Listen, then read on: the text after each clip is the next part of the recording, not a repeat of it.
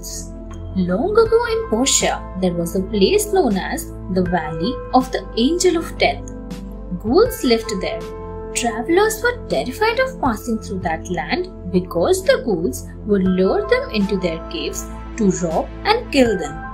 The ghouls were cannibals. No one had seen their real shape, but they were said to be ghastly. They were shapeshifters and could transform themselves into any human being or animal or bird to trap the travelers.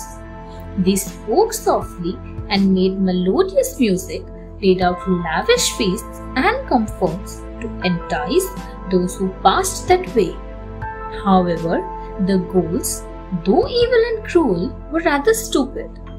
The people of Isfahan were known for their clever and cunning nature. One day, Amin Beg of Isfahan had to travel through the dreaded valley. Knowing he could meet a ghoul who would try to befool him, he decided, I must be prepared to outwit the ghoul.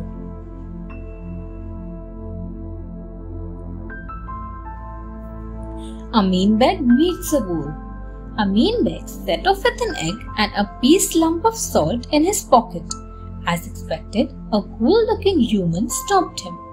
Hello, aren't you Amin Beg? I am your old family friend Kareem. You have taken a wrong turn.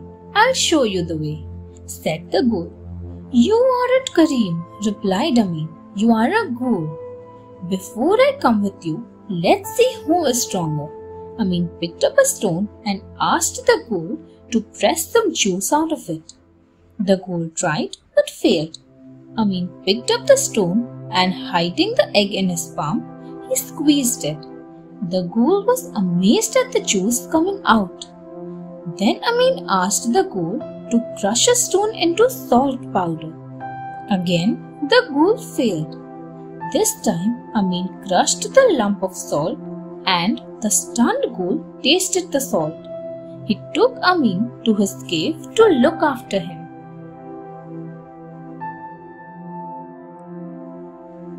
The cave. The cave was smelly and foul, with bones of dead men and animals everywhere. A lot of treasures plundered by the ghoul also lay there. The ghoul asked Amin to fill up a water bag made of skin from the stream inside, while he caught some firewood to cook the food. The water bag was huge and Amin knew he couldn't carry it. So he dug a channel from the stream to bring water into the cave. He befooled the stupid ghoul to believe that he dug the canal for him to have water always. After the meal, the ghoul slept, but Amin was alert. He put a pillow into his bed and waited, hiding nearby.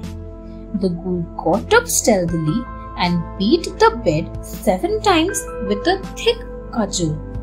In the morning, he was horrified to see Amin waking up alive and well. Frightened out of his wits, the ghoul ran away from the cave.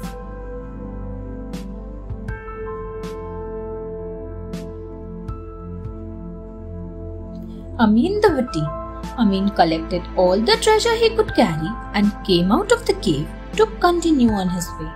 He saw the ghoul with his heavy cudgel on his shoulder coming back, led by a fox. Foxes are wily creatures, thought Amin. This fox must have told the ghoul that I am not so strong as I pretended. Now I must befool the stupid ghoul before he attacks me. So he called out loudly, Hey Foxy, I told you to fetch 7 ghouls for me to take to Isfahan. You have brought back just one, the same fellow. Go and fetch some more. Before the fox could understand what was going on, the terrified ghoul said, You befooled me, fox. He ran for his life. The fox realized that he had been outwitted by this clever man from Isfahan, and without waiting to hear anything more, he vanished into the forest. Amin happily walked home. Thanks for watching. Do like, share, subscribe to Sahil Book House.